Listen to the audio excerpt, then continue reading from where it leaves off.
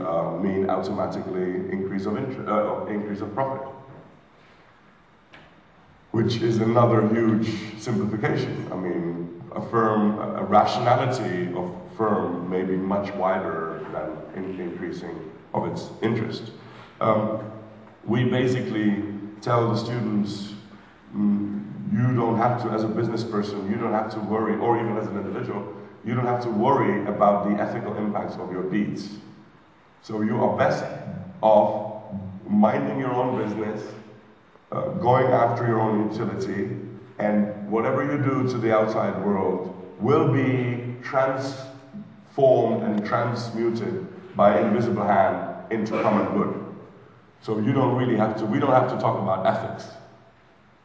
Because whatever you do, the invisible hand of the markets will turn your malicious interests, this is in the words of Bernard Mandeville, into common good. So it's a little bit like St. Paul in the New Testament. He describes a similar thing, but exactly opposite. Paul says, I want to do good, but fuck it, I ended up making evil. Yeah, you know this passage from the New Testament. The invisible hand of the market is exactly the opposite. I wanted to do evil, but fuck it, I did it again. I contributed to common good. So it's impossible to be malicious in this system, which is in medieval times this was something ascribed to the role of the devil as this sort of evil, which whatever he does, it is turned into common good, just like in Faust. Now, so we talked about the ideological. You don't have to care about the results of your deeds. There are other values in the textbooks of economics which are absolutely fine. I agree with them. For example, freedom. We have a huge emphasis on freedom. Freedom is a huge value in economics. Not so much solidarity or compassion or thing, which is fine. I mean, I like the freedom one too, but we could have chosen so many other qualities of life that would also work. And my point is not to say that all of those ethics are bad, but that there is a very strong ideological component. So freedom is a huge, value of economics. But it's not freedom in the philosophical sense. And most politicians also, when they talk about freedom, they mean this freedom in an economic sense. It is not a freedom in philosophical sense. It's a consumer and production freedom. So all these values get in the body of economics, and we do not question them. Now, of course, you will say these are assumptions, and I say yes, but we shouldn't then mix assumptions with beliefs. When I make an assumption, it is a technical assumption that means that it isn't real. So, for example, when I want to calculate the free fall of an object, I assume that friction of air doesn't exist. It's, of course, a stupid assumption because, of course, friction of air exists. Everybody knows. If it wouldn't exist, we wouldn't be here. But it's actually useful to trick the reality. This is the method of science. Science never approaches reality directly. Science makes tricks. So you don't see, like Neo in Matrix, you don't see the formulas behind, right? So when I let this go down, what in fact happened is materialization of the freeform formula. But you don't see the formula, and you don't see the structure of things. You don't see inflation. You don't see the models directly, and that's the usage of force. But in fact, you believe that the structure, the matrix, the green lights that are sort of falling behind it, that's really what science wants to do. But we can't do it directly. We do sort of a side trick. This comes from the archetype of the trickster, which is something that was described by Jung quite nicely. It was the oldest archetype of mankind is trickstery, because when you're faced with an enemy that is stronger than you, in our case, back in the days, this was nature, We could never attack nature directly. We had to make tricks. We had to invent traps. We had to, and we do it till today. So I approach the problem and I imagine as if I live in the world of Star Wars, where friction of air doesn't exist. And it turns out to be a good myth to be used in this calculation. In fact, of course, there is no formula that materializes itself. Where would that formula be? Would it be hanging in the open space? Where is the formula for freefall? Or is it only, of course, in your brain? And you can't. So this is actually something that works. Now, how does this function in economics? Let's assume that people like to wear yellow socks. Could we make that assumption? Yes, of course we can. But it doesn't sound very good. So let's assume that people, I don't know, whatever, people like to wake up in the morning and sing. What about, let's assume that human beings are rational. As good as the sock thing. Okay, so it's, let's assume that we, are, let's say, utility maximizing egoists, in short. And then they do, or we do, our mathematical model, Also realize that all these assumptions which we fairly criticize are only there because we want to calculate the model. If we didn't need the mathematics, these assumptions wouldn't have to be there. Or they could be debated. So one thing with these assumptions is that they are immovable. You can't take them away from economics because then the whole structure falls down. And second, they are not assumptions, but they are in fact belief structures. Why? Because this economist who sort of, let's say, invents this model based on these assumptions, this is fine. So far, so good. Everything is legit. The problem is when in the evening he goes to the pub and he meets his friends who are philosophers, artists, sociologists, or journalists, and he says, you know what we discovered today? That human beings are rational, utility maximizing egoists. What? Not because the models work better with it. Oh. With what? Oh, they're just elegant. Oh, so you turn the human being into an elegant, naive, very romantic image, and then suddenly the outcome is that you have elegant form. But it's like if a physicist would come to the pub and say, you know what we discovered? We discovered that friction of air does not exist. So we as economists, we have a choice. Either it's an assumption, technical assumption, that is irrelevant with reality, which is fine, but in that case, we shouldn't be fighting with our friends that human beings are egoists. Because when you are advocating it in the pub, you are also saying, I believe, I have bought, in other words, I have fully bought the myth that I have created myself. Yeah, so we reject, of course, the older myths, and we create, so it's even worse than with religious structure, because religious structure, you remember your parents would go to the church every Sunday, and they would say what it is that they believe. I believe in this and this and this and this, whatever. The importance of that was that you know that this is me, and this are my beliefs. I have some distance between me and my beliefs. Today, the problem is we don't believe we know, which is, of course, a home run of every ideology, for it not to be questioned. So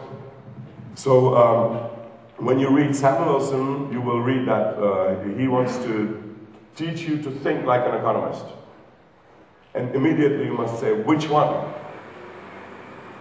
Keynes, or Friedman, or Hayek, or Smith, or Schumpeter, or Marx, or Veblen, or Weber, or Zizek? Which one?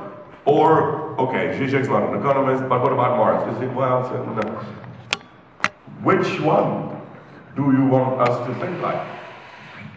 And then the argument that I always suppose, well, you know, this is the common ground on which economists agree. This, if anything, if you put all these big names in economics that I named that form our field into one room, one thing they would never agree with would be Samuelson. Immediately, I mean, half of them would criticize I mean, this is quite imaginable for you, no? I probably not say it, Schumpeter would not sign the book.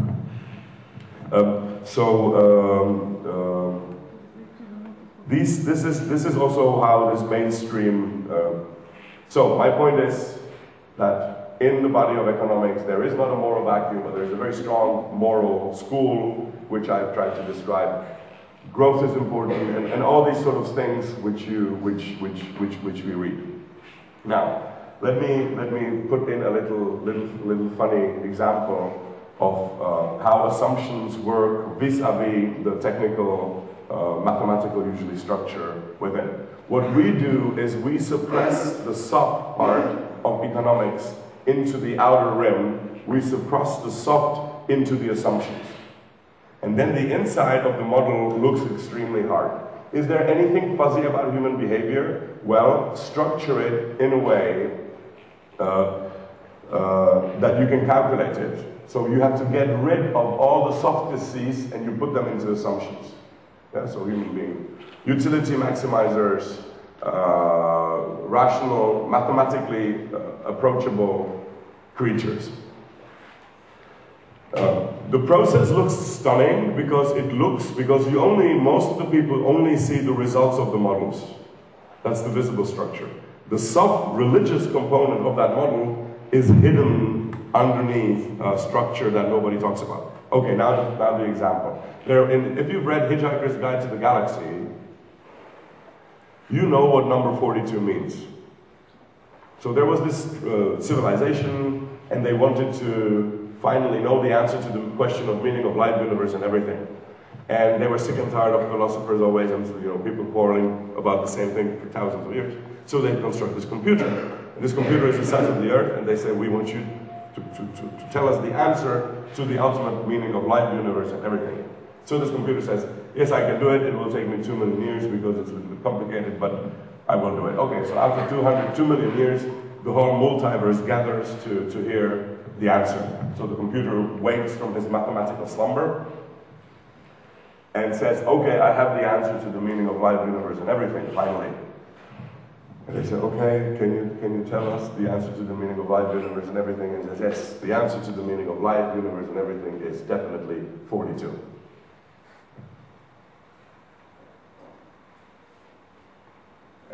Everybody was a little bit surprised. But the machine said, yes, it's definitely 42. I've t-tested it. I've done all the tests. I've included all the shocks. It's 42. Now, what's there? Isn't this exactly how we would like science to be? And why did 42 not make sense? You tell me. Why did 42 not make sense? The question was okay. It was a technical answer to a soft question. The question about meaning of life doesn't make sense if you don't know the process of setting aside the assumptions. So 42 is a scientific, objective, mathematical, independent answer to the meaning of life, universe, and everything. Of course, the genius of Douglas Adams is that this, in fact, describes our situation very much. And I claim that in economics, what we have been structured is exactly 42. 42 doesn't make sense because we don't see the soft, we don't see the model.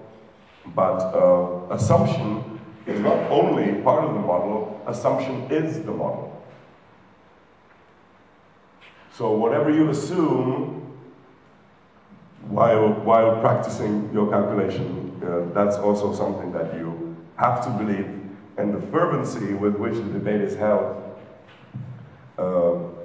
shows that this ideological component is really replacing religion, which is okay. I mean, it's just something that we shouldn't pretend that we are involved with sort of independent physics-like field. This also surprised me. I'm not against mathematics as long as there is not just mathematics in economics. But why did we choose? There's also many different types of economics. Why did we choose physics as our role model in economic methodology? I mean, physics, intuitively speaking, why not biology to start with?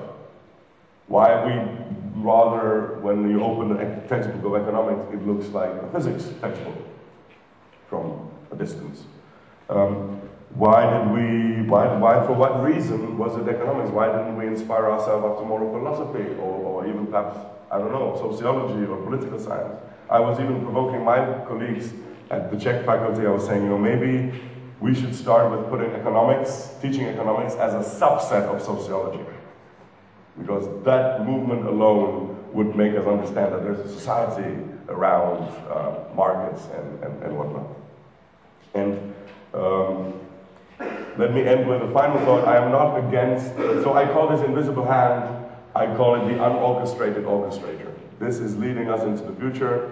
This is telling the economy, the politicians what to do because the markets wouldn't like it. So we are led by this unorchestrated orchestrator, which is my synonym for the invisible hand of the market. In the debate whether economics is normative or not, I say economics is normative backwards. It doesn't allow you to give it your normative norms. You must accept its normative norms. So you must accept my normative statement that human beings are egoistic.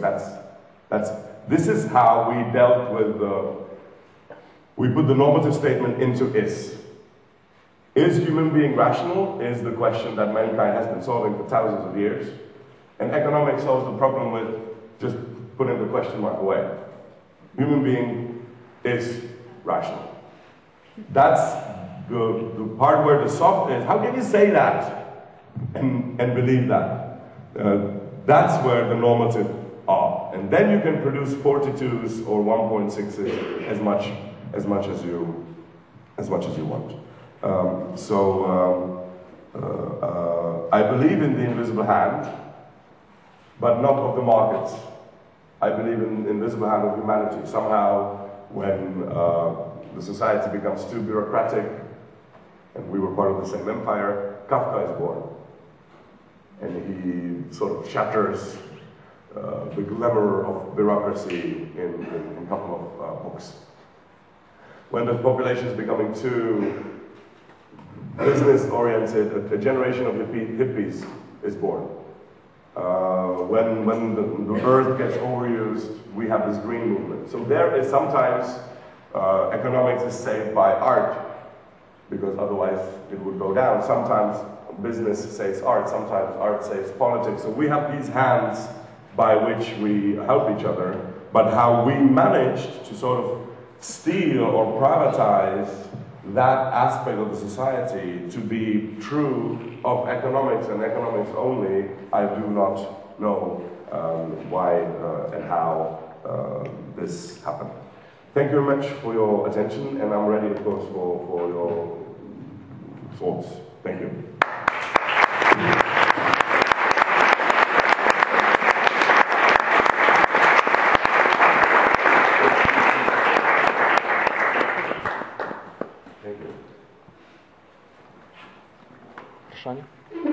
Yeah. Actually, I have several questions, but please. I'll let you pick which one you want to. Okay. One is more from a physicist standpoint of view, and the other one is more from my mom being a feminist and bringing me feminist thoughts into my head. So which one do you prefer? You pick one. So first is the boring one, so we'll figure out later on with the feminist one. Okay. From a physicist standpoint of view, I kind of don't agree that there's too much math in economy. I mean, I went to the economic faculty here. I don't know if it's everywhere the same. Yeah. But more or less, most of the math they do there. So you have the incredibly complex system of human as an individual, and then the human society. And then you basically, all they do is they teach linear functions, and at most they have quadratic functions, and then they think, oh, with this we can model the world. And I think, do you agree that there is actually not enough math to even start? They don't even teach enough math in economic schools to even start building a slightly good model. Yeah, physics. and didn't go through the quantum and the general theory revolution. Because the mathematics used in physics is completely different. So this is another question also. It's not just mathematics, yes or no, it's what sort of mathematics. And there you come to this other, again, you get back to philosophy at the end of the day. Like what sort of economic, I mean, linear or non-linear, how shall we do They this? don't even start. There is a possibility of intertwining. So a function that needs to, it's like two functions that are like intertwined. I don't know the English term for this.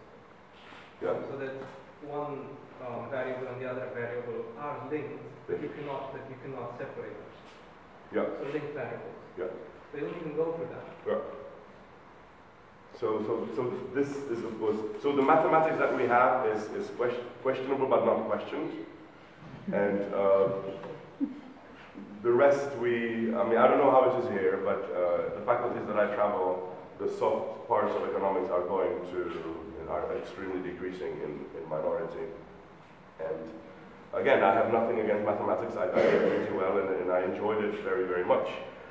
It's just that then we are creating autistic fuck idiots who don't really know. I mean, if you actually look at it, all we do in our textbook is in macroeconomics, we maximize utility. Yeah? We spend 95% of the time.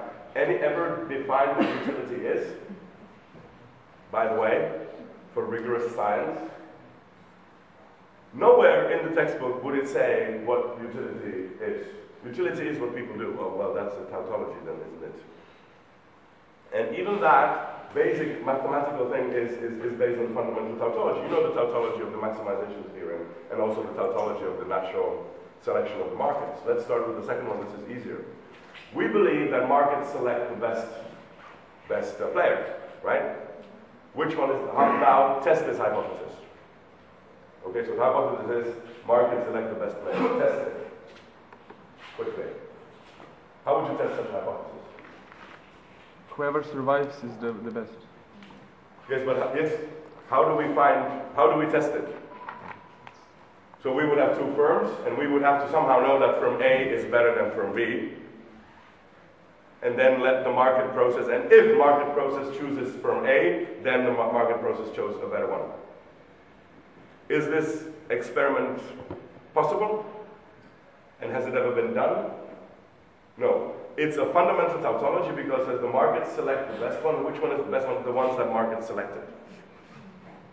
So that is a fundamental tautology which doesn't make any sense. And something similar happens with human beings maximize their utility at all times. Okay, here, what is always look for the strange words, foreign words. Maximize is a strange word. Utility is a strange word. Yeah? So, what do you mean by utility? Well, do you also mean the utility of your children? So the mother who sacrifices herself for her child, is she egoist? Yeah, you can also look at it this way. And then the word becomes a little bit absurd, doesn't it? I mean, you wouldn't exactly go around without saying that the mother was egoist for killing herself so that her baby would live, would you? You would probably get a smack on your face from somebody. It's the same thing I always imagine what would happen if Freud, this is a great psychoanalysis, but I'm of course as critical as, what would happen if Freud would come to some, wood chipper somewhere in the deep forest, have his white gown and tell him, you know what, you want to fuck your mother and kill your dad. But you don't know about this. You know what would happen to Freud? I think the hammer would just box and don't ever come back here. Pervert. Yeah, because this is again another type of ideology that we for some reasons accept. Maybe Freud had a problem like this, but this is something that, no, to a normal person who is not infused in the ideology, like gifts, So in economic textbook, gifts are a paradox. Yes, but only to those who've been studying these books. To everybody else, the gift, what do we call paradox? I get gifts. But you're maximizing your utility and by giving gifts. And, of course I'm not. That's what's called gift. But in economics, oh my God. how can gifts exist? Because this is a paradox, because we've been learning for 4 years that gifts don't exist, but they do. There is no such thing as a free lunch. That's another thing that we believe. So how about if we would say there's nothing like free dinner? Now that's a little bit more but it has to be lunch, because it's a business lunch, right? But dinners, I got a lot of free dinners, and I gave a lot of free dinners, because I'm a human being. I don't calculate the utility of inviting that person for dinner. Yeah, so yeah, why physics? Why physics? Because it's harder. I mean, No, I don't think why physics. No, generally we are inspired by physics. But not to the degree that a physicist... Yeah, not even in the right way. Would say, oh, this is definitely physics, applied physics to economy. Yeah. I mean, there is no error, there are no calculated errors. I mean, whenever you see an economic equation or whatever they bring out, there is absolutely no value of error. They just say, it is this. Yeah. You see, this we calculated, it's precise. Yeah. And then a physicist it's modern mythology. The value of error is 90%. Yeah. It's modern mythology. It's self-created model, which is fine. I mean, you cannot exist ideology, and you cannot go into a neutral ideological ground. But I'm just saying that we should treat economists like any religious minority.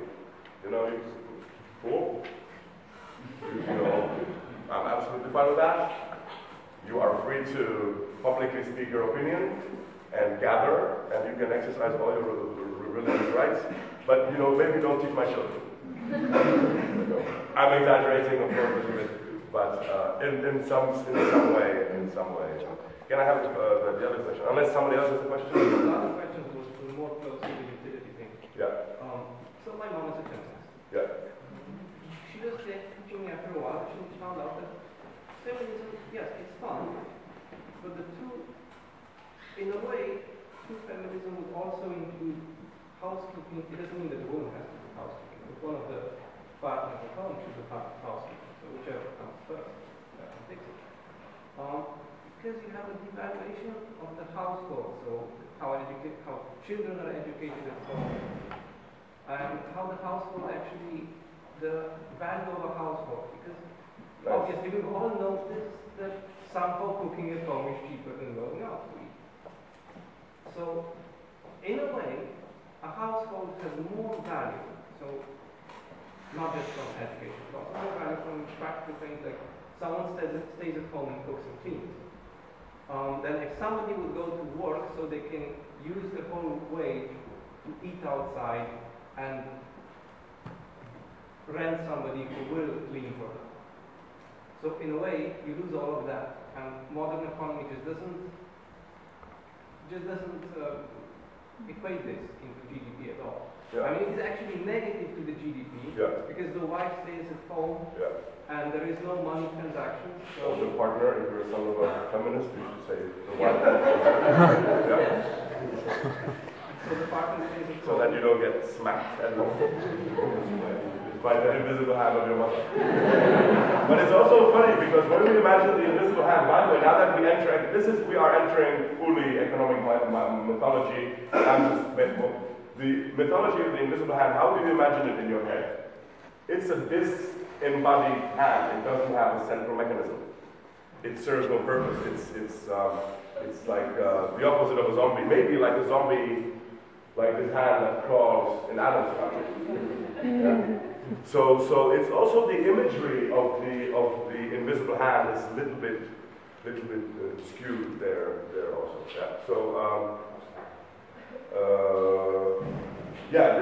This also happens with morality. This was Ivan Illich, the philosopher from Austria, not far from here, who talks about how institutions suddenly care moral blame. So let's put it this way: in the past, it was, or in Christianity, to take another value school, it was important for you to take care of your parents, for the sick, for the poor, for the orphans.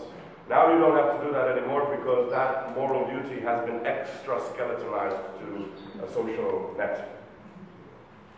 So we live in a time when institutions carry more and more moral blame and also moral duties. So also you can see that one wave of growth is that we sell out ourselves. So what do I mean? This growth that we're having, my thesis is that it isn't our growth, that we've harvested it, we stole it from the past, fossil fuels that we now suddenly know how to use, but that's the energy of the past. We steal it from the future, fiscal stimuli, etc., etc. We steal it from the horizontal. We Europeans are mainly this rich because we stole half of this from half of the world. And that really boosted our GDP. And we are now doing it a little bit better with international market, with international trade, which is very beneficial for the poor, but much more beneficial for the rich. The rich countries who are price dictators take 99% of the surplus value in that transaction. Yeah? So that's how we generate growth and inventions. And another source of growth is outselling the within. An example, communications 30 years ago was between two people, and you rarely needed the market to communicate. So we would send letters, so that was a little bit using of some other people, but otherwise it was you and me, we didn't need the market. Today communication is turning into telecommunication, and 90% of my communication is I need to employ 1,000 people to make that call. So when I'm calling you, I am employing lawyers, artists, PRists, technicians, cleaning ladies, I don't know what, to make that call. In other words, I have extra skeletonized communication. I have given communication from something that was personal into the market. There's nothing wrong with that. And that telecommunication wave gave us, I don't know, 20-30% of GDP exactly because we sold it, not in a bad way, but we sold communications from personal to market.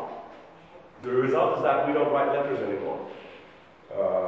In the beginning, why you had emails was so that you can write your friends a letter that will arrive faster, and that didn't happen anymore. Remember when we had these diapositives? When the family came from holiday, we would put it up there. It was very expensive, clumsy, and thing. Now everybody has a data projector. Nobody does these things anymore at home. Or how many times you actually do and play pictures from your summer holidays? Yeah. So how did I get there? This is always a problem. Yeah, so we make GDP growth by selling the inside. You can also sell cooking. You can also sell cleaning. You can also sell bringing up your children. You can also sell sex. So basically, we sold the family to the problem. Yeah, but I don't mean this in a negative way. So this is not my criticism. I don't have a better word, or gave away, or transported to yeah. The role of family as a social unit is no longer so important. The question is whether this is good or bad. I mean, I think it's better if we have something that sociologists call clean relationship, and that is the relationship not for economic purposes but for the relationship itself. So in one way it's liberating, in another way you can of course look at it traditionally, at the traditional values that used to be. My philosopher teacher said that he had a grandmother always who needed money only twice a year for taxes and for salt. But otherwise everything was sort of shared in the community. So, and again, I don't want to go back to living on the forest, but we just should be aware of the mechanism that it is doing. It's like Charlie Chaplin when, in modern times, when he's screwing the machine. Remember, the more machine-like he is, the more successful he is. The moment he hiccups or he wants to eat, he wants to do something human, he is left behind the process, and then he even gets swallowed by the machine, but he still keeps working on it.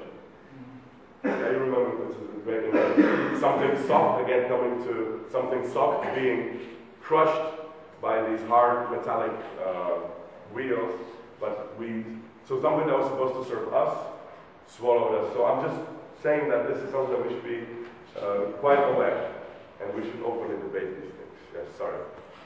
A related question. You're very critical of economic growth in general, but would you either support the idea of degrowth, Or would you rather redefine the concept of welfare in society, or would you redefine GDP as, I don't know, gross national happiness or something like similar? I'm not against growth. I'm against critical to economic growth, GDP growth. Yeah. Can I upgrade this? Yeah. My question? Yes, please. We live in a society where assumption is that the growth of the society is only the GDP growth. Yeah, exactly. Yeah. What about Bhutan model, happiness factor, national happiness? Yeah. The thing is, actually, these questions are connected. We don't know if we are happier cooking at home or outside. Maybe in the beginning it looks cool, but then somehow we also miss them. So, for example, we've lost boredom. Yeah, boredom is dead. So there are also new values that will be produced. If there are values that die, and we will talk about, oh, do you remember the time when there was actually boredom? And of course, boredom is bad, but it had some moments to it. Now, GDP. So, how should I? This is a big topic of mine. So, for example, I don't criticize GDP growth. I'm just saying that it's become our religion. That we don't really. It's not a crisis of capitalism, and we don't believe in capitalism. I think when I'm talking with my right-wing friends, sort of the neoliberals, I say it's not really capitalism. In capitalism, I believe also. I believe in freedom. I believe in I believe that the system that we have is not perfect, but I believe it's the best. Is the most fertile ground for growth, democratic capitalism, market democracy. Best system that are fertile grounds, nothing more but a fertile ground for growth. But growth of freedom, growth of friendship, growth of art, growth of I don't know what. Not just economics, but also economics. Today, and this is okay, for what I criticize today is a subject-object reversal, master-slave swap, that we today, in fact, I think this is what you actually believe, and me and majority of the people, is that growth is a conditio sine qua non of market capitalism. If we don't have growth, it collapses. It doesn't collapse without growth. We hadn't had growth for thousands of years. We only started measuring 136 years ago. Before that, you didn't really care whether you have 42% more than it's 42s anyway. Because without the context, I mean, 1.6% growth is, so this is what I love. Also, you will see my colleagues in TV, this debate about whether we are normative or positive. What's the inflation rate in the month of May? Oh, in the month of May it was 1.5. And immediately, is that good or bad? Oh, no, it's very good, it should be much worse, and or he said, no, it's bad, it should be less, or it should be more. So, economists talk about good and evil all the time. But okay, growth. So what we've, I was having this academic debate with my friends and they told me, we like what you say, but it's very naive and very romantic. I said, yeah, of course, as much as I can. But then I thought, wait a minute, actually, stop, pause here. Who's romantic in this room? Who is naive? Who believes that human behavior is approachable by mathematical formula? I mean, that is naive. And who believes that human beings are definitely rational? And you don't even question that. I think that's very romantic and naive. And then I thought, wait a minute, one more thing. Where did you take the assumption that economic growth, this is how these assumptions, into practical political debate which we have till today. Where did you take it that GDP should primarily grow? Did you dream about it? Did you read it in the Bible? Is it in the sky? Did your models ever suggest that? Which sort of a dark hole did you that it should be 1, 2, 3% every year? And you've turned that into some wishful thinking. I always wish at these conferences that I would have a little button and it would say always, wouldn't it be nice? So, and this is wishful thinking. If you listen very carefully, when you get bored in these economic conferences, just, try to, how many, it would be better if we would grow, wouldn't it be nice? Government should decrease the level of bureaucracy, wouldn't it be nice? But I'm saying to them, believing that GDP should always grow and building our models upon it is as stupid as building a ship under the assumption that favorable winds will always blow. That is A, stupid, because they don't always blow, for example, now. It's not that I'm not against growth. I'm just saying that, you know, wake up, and there is no growth. It's happening. It's actually, and I think it's a. So in human life, this is important for me. In human life, there are values, many values. Some values have a number. This pen, this jacket. Some values do not have a number. One is not better than the other. So my house, my books, they all have a number, price. And then there are other values that do not have a number. The beauty of the horses, the quality of shampoo that you meet during the day, etc., etc., etc. Happiness, for example.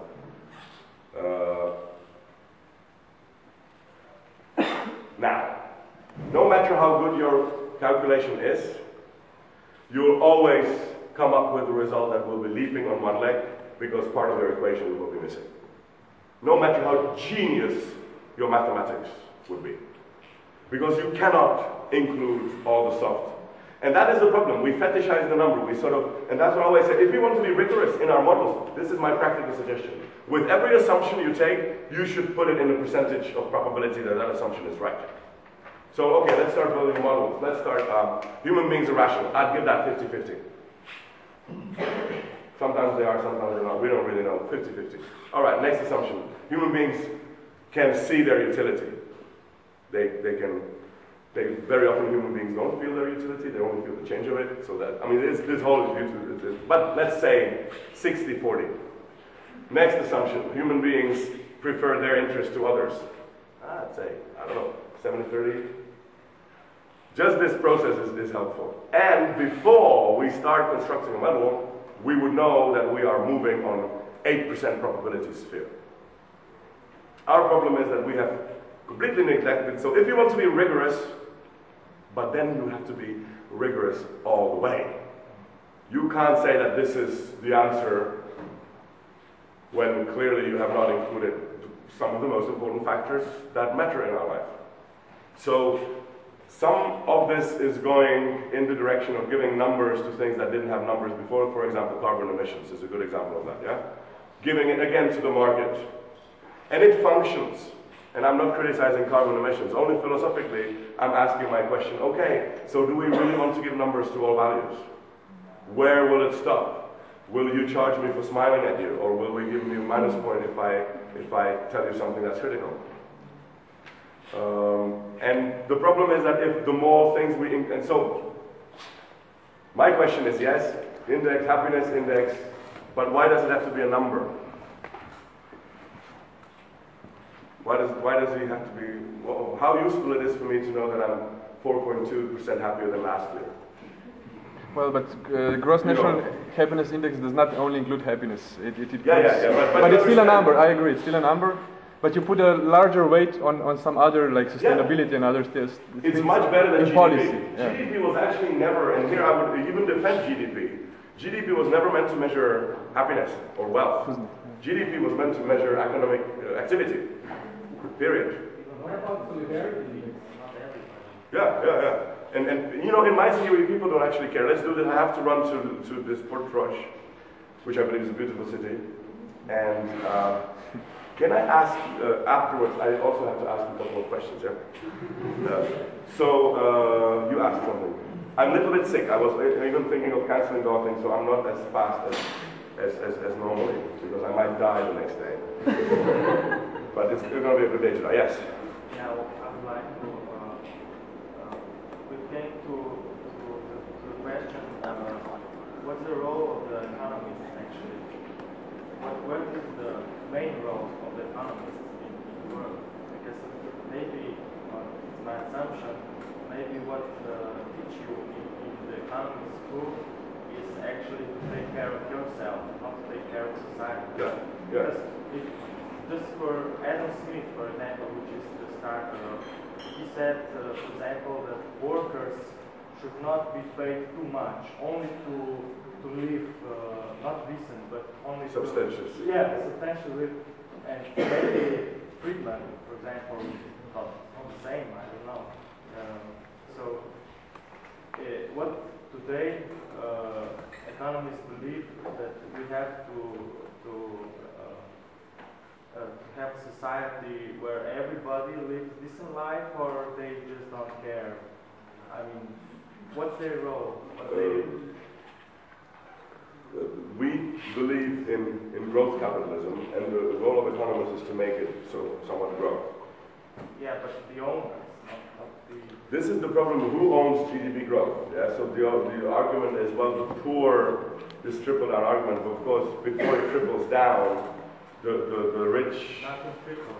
And nothing really, very, very small droplets. And I'm always saying to my right-wing friends when they use this argument that we need growth in order to take care of the poor. I say, oh, this is the first time that I hear you care for the poor. You know, firstly. And secondly, if you really want to help the poor, and they're much more, growth is not a very economic way of doing this.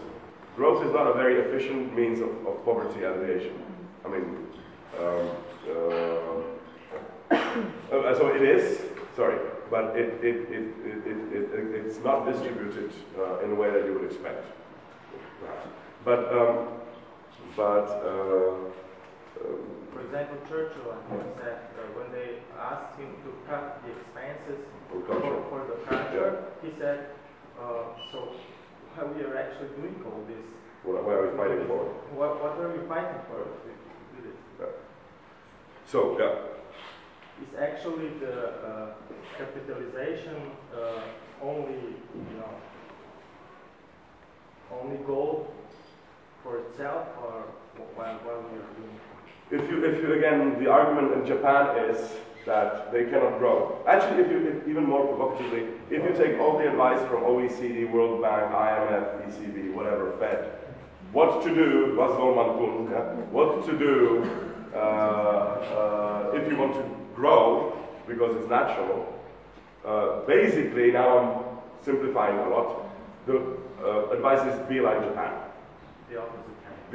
Be more technology-driven, be more work dedicated, study harder, have better infrastructure, have speed rails. All these have fiscal stimuli like Japan. Exactly like Japan. Of course, the joke is Japan hasn't been growing for 30 years. And even if we would be so efficient as Japan, committing suicides when you get fired, even then we wouldn't grow. Or there would be a place.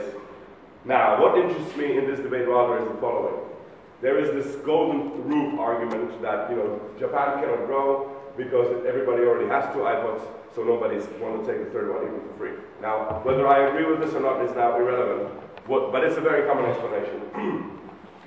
What interests me is why do we read this as bad news? Because the fact that everybody already has 2 iPods and nobody wants a third one, that should be a hallelujah moment for capitalism. Okay, done, finito, enjoy, and just do it like this, pretty much, don't fuck it up, and bye. This is the home run, this is the golden state, this is the steady state that John Stuart Mill was talking about. This is what Keynes talks about, the economic possibilities of our grandchildren. We will be so rich, we will no longer need economists as priests. We can finally do what we want. Talk with friends, spend things doing art, because you don't need to work that much anymore. But no, this is taken as bad news. So, in other words, this situation of Japan, or the explanation of the situation in Japan, is good news, it's hallelujah, it's home run news for capitalism, but it's a tragedy for growth capitalism. And this is one way where you can see the ideological traits, is that we don't believe in capitalism, we believe in growth capitalism. Yes, I think I can take one last question. And, okay, you were first. So as much as I understand you, you're saying this ideology somehow trumps into the research. So economists are somehow biased, right? Not somehow, but yeah. Absolutely yes. So the ideology comes first and the research comes in second place. Because ideology is first and then they make research, and the research is actually rooted by the ideology. It's interpreted. Interpreted. Yeah. But when read the biographies of some famous Nobel economists like James Buchanan, Thomas Sowell, and so on. They were basically explaining their own ideological path. Yes. And they said that they actually, the causal relationship was in a different way. It was a research first, and ideology came on the second way. Thus, they made the research first, or they saw the research first. They felt the consequences of economic on themselves or on their wider family, and then they shaped their own ideology. So maybe they had so what you say in this way, and economists has ideology, but shifts his ideological commitments into other works or in other way when he sees the evidence. But what other way is there? So this is the problem with. Of course, we have many schools. We have many approaches. We have the Austrian school. We have the Cambridge schools. We have the German historical. We got the institutional school. We got many schools in economics. But the problem is that unlike any other social science where they teach the students first 2 years about other methodological approaches to the same problem, or at least they teach them the history so that they can see that in the time of Plato we believe this, but then we believe that, and everybody believed this in the Middle Ages.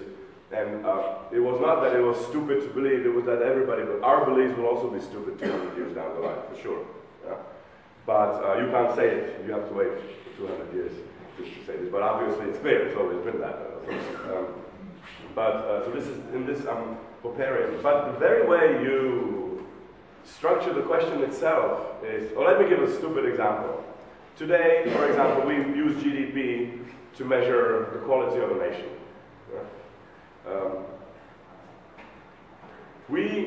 GDP is in a way a remnant of nationalism. So okay, GDP looks like a hard fact, number, undisputable. All the criticism of the soft say, this is too soft, we need something hard. So I'm going to attack now the hardness of GDP. This is the golden cow of economics, GDP, growth especially,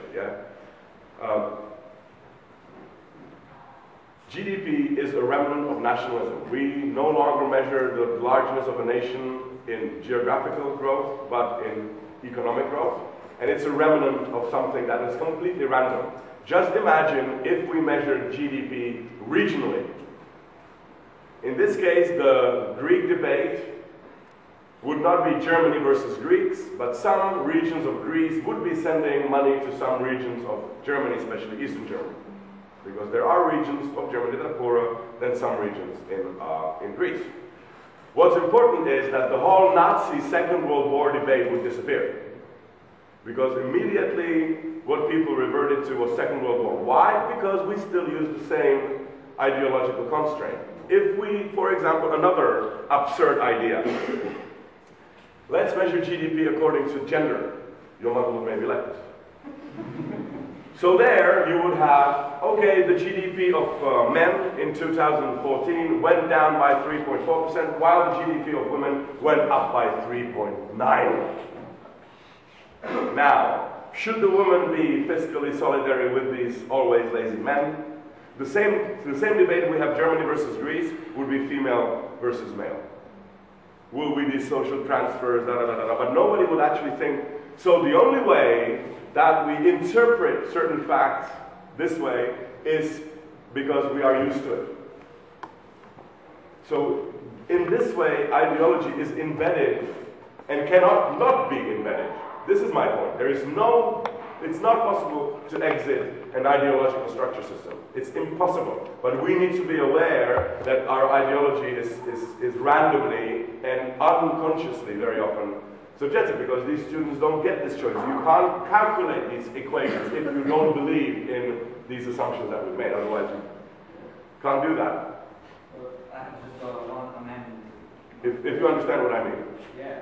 I have just one amendment.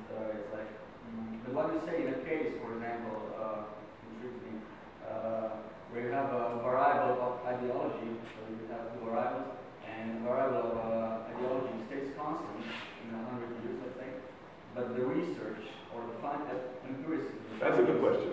The findings differentiate itself because when Friedman was explaining the Chicago school evolution, he said actually that the Chicago school in the 19th century and the beginning of the 20th century was more of a left-leaning university. And his teacher, Jacob Miner, who taught him the methodology that he used also, was actually more of a left-leaning economist. But the empirical studies of the Chicago school throughout the 20th century shifted more out of the left spectrum. Although Friedman said that the methodological part of Chicago school stayed the same, almost the same throughout all the century. Yeah. So the core was the same that the left-wing economists used, but empiricism somehow the pile of research was adding up, and the economists shifted their opinion. But this happens in every religion. Where? In Christianity, everywhere, in Islam, every religion, every ideology. Communism also went through empirical tests that it failed, but it's still around. And Christianity, I mean, what now? 200 years ago, we would kill each other because of the way we put water on babies. Today, you can do, I don't know, drown it in chocolate. It doesn't really matter. But 200 years ago, people were literally killed for it. If you worked on Shabbat, you got stoned. I mean, with stones. Stone, not